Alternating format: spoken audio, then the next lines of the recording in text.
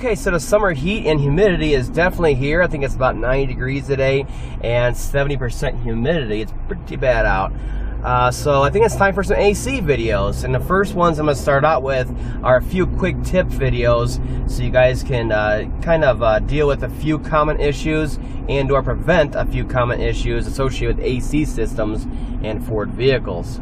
Now the first tip I can give you is how to prevent that musty, mildewy smell when you start the AC up in the vehicle.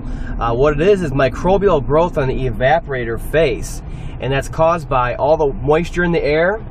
It condenses on the evaporator face in there. The thing is just soaked, and then you shut the vehicle off, and then that thing's soaked. It's hot out, and inside the HVAC case, it's dark. Perfect conditions for microbial growth, and it's just going to grow like crazy on there. You get that first burst of air going through, you start back up, you get that smell. It can be quite strong and unpleasant. So the best thing you can do is before you get home, about a mile or two before you get home, is to turn the AC off, turn the fan on high, and let the air flow through the HVAC case and let it dry it out before you ever get home and park the vehicle. And I'll show you what I mean on my controls down here. Okay, so we're about a mile or two from the house. All you have to do is turn the AC off and max AC so we get the fresh air from the outside coming through the evap, and then turn it on 3 or 4 on there and drive your last 2 miles to your destination. It's still gonna be cold enough where you'll get the cool air effect, but in the meantime you're gonna be drying out the evap core and the HVAC case itself and letting the rest of the water drain out of there.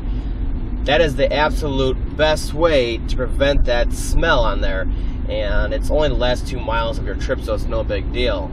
Now the reason why this is such an issue right now is because of a couple of years ago the government cracked down on these chemical manufacturers and they wanted everything to be water-based. So ever since then there's been issues with rust penetrants not working as well, paint's not adhering as well, chrome peeling off bumpers, stuff like that.